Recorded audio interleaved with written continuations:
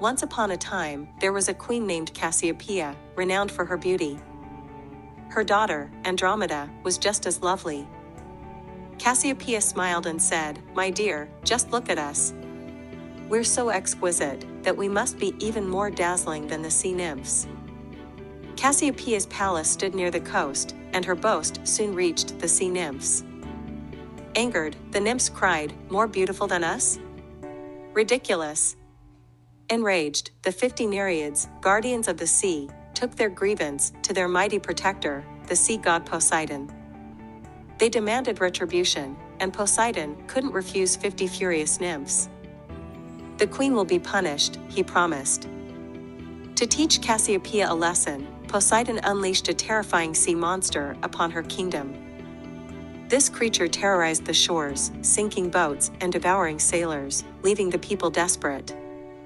They went to King Cepheus, pleading for help. He turned to his wife and said, "This monster is here as a punishment for your pride. We must find out what the gods demand to set things right." When Cepheus finally discovered the answer, he was heartbroken. The only way to rid the kingdom of the monster was to sacrifice their beloved daughter, Andromeda. Andromeda was chained to the rocks by the coast, awaiting the monster's approach. It seemed inevitable that she would be devoured.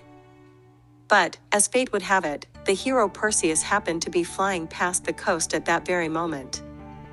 Spotting Andromeda in peril, he swooped down just as the monster lunged toward her.